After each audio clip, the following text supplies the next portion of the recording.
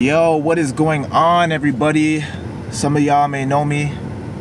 Some of you probably don't know me. For those who don't know me, fuck you. I'm just kidding. I'm just kidding. Fuck, what was I saying? Yo, I'm like, I cannot do videos for shit. For those who do know me, know that I'm Tactix. One of the founders of the show Real Talk Gurus. For those of you who don't know what that is, go on YouTube that, check it out. We're dope.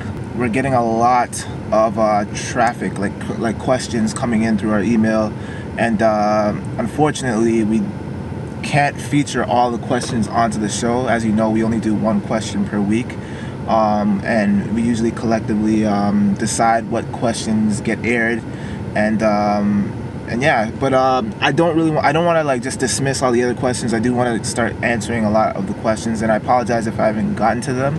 But what I'm going to start doing is I'm going to utilize this channel, which is AJ3000, and start answering the questions via video blog style. For the ones that didn't get aired, I'll try to answer them on this channel, or I'll send you an email and answer the question personally, or Iceman will do it, whatever.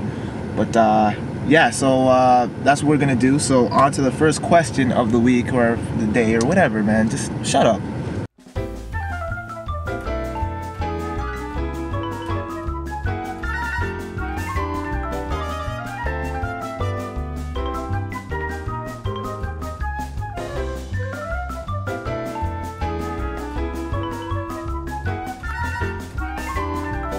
I feel you on the white girls, guy, because I mean, there was a period in time when I was all about the white girls, you know, and you know, they're proper. I'll admit, you know, but in terms of them being exotic, I mean, if you think white girls are exotic, then dude, you need to get on. Oh my gosh, damn,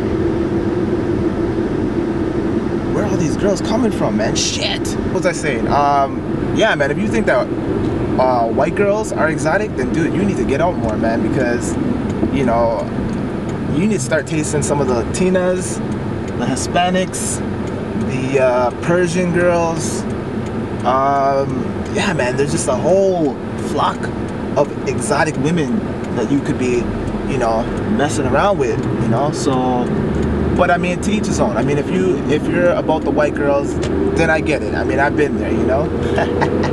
I think the issue is that a lot of Asian guys, they come off as shy and timid, and it automatically alleviates your confidence level when it comes when you know, when white women perceive you as that, you know what I mean? So you guys automatically get the short end of the stick, you know what I mean? So I think that's where the problem stems from, and you know, in that sense, I would say that you need to break that mold. You need to show that you don't fall into that category of being a shy, timid Asian dude. You know what I mean? Like Timothy De La Ghetto, you know, he is far from the Asian stereotype. You know, he's very outgoing. You know, he raps, he dresses, you know, he dresses urban. You know, so I mean, right away, like that alleviates him from that category, you know. And I think you got to do that the same thing.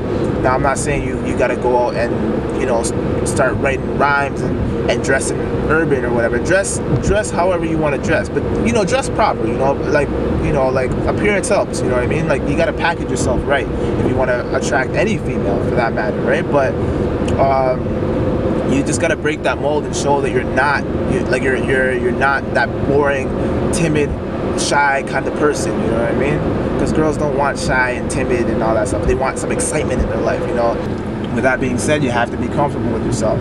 You know, and yeah, man, don't try to change, and you know, definitely don't try to act like you're white just so you can appeal to these women.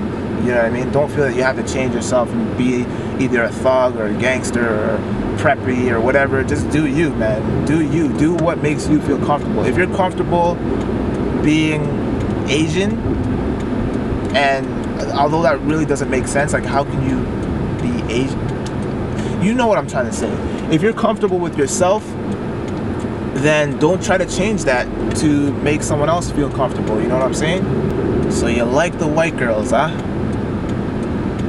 Well, you know, white girls are proper, you know. There's a white girl right now over there. She got a fat ass too, man. Damn. I've got to drive down here more often. I can see why you like the white girls, homie. I can see it. But I would show you, but I don't want to like be on that creeper tip, yo. So now I'm not an expert on the subject, but I just call it like I see it, man. So, you know, take my advice for what it is. And good luck, man. But, you know, I will say this. Don't just close yourself off to the white chicks. You know, be open to other ethnicities.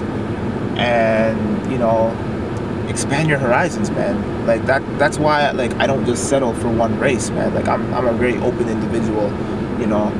I'll get with whoever suits my needs, you know what I mean? Regardless of race, you know what I mean? She could be green for all I care, man. Well, maybe not green, but like, you get the idea.